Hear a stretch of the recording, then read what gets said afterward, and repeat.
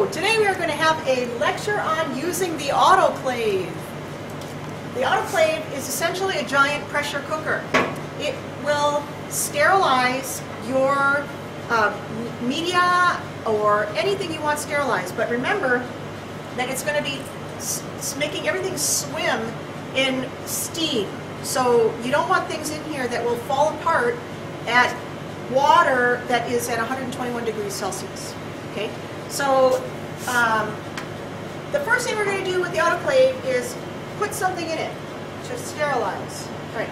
Look inside, and there's water swimming around in the bottom. That's tap water.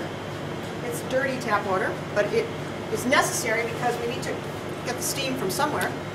So inside we have a basket, okay, and so we can put our things in the basket. Let's autoclave this bottle of media. Okay, so this bottle has been prepared for autoclaving. It has a piece of foil on it, okay, and on the foil we want to put in. Actually, the bottle should not be sealed completely. We want to have it just open enough, just a little bit, okay? And then we can put the foil on it, right? Just a nice square piece of foil, loose lid.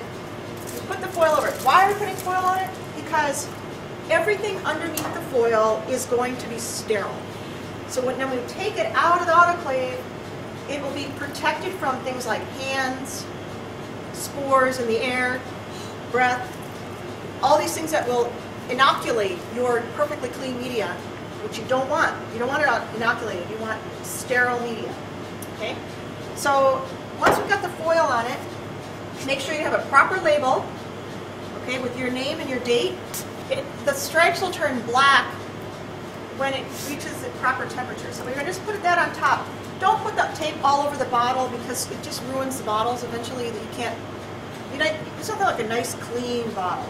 You know, when it's got tape glue all over it, it kind of ruins the whole thing. Okay, so now we're going to put it down in, right? And generally, you like to have a few more things than just one layer for the sake of saving energy, you know. But anyway, this is just a demonstration. So, all right. So then we close the lid. Close, seal, land, hold. There it is, sealed. Okay. First, you close the lid and then you seal it. Okay, because then you want it in the right position, and you close it down, and the gasket will be smashed onto the top of the autoclave, so you create a tight seal. All right. Then we're going to take. There's a little exhaust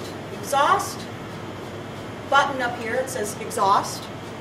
We're going to close the exhaust, and what does that do? It enables the steam pressure to build up inside the autoclave. Okay, turn on the autoclave. There it is. Top is the temperature at which we're sterilizing it, and the bottom is the time, 20 minutes. Sounds good to me. And that's all we need to do. And we press start. Beep. Okay, so it's going to heat up, and then it's going to reach its 121 degrees, and there's a pressure gauge here. And the pressure gauge, you'll see the pressure go up because 121 means in order to get to 121 degrees, it's got to be higher than atmospheric pressure. Okay, so it's going to go up, and then when it's done, it's going to beep that it's done, okay?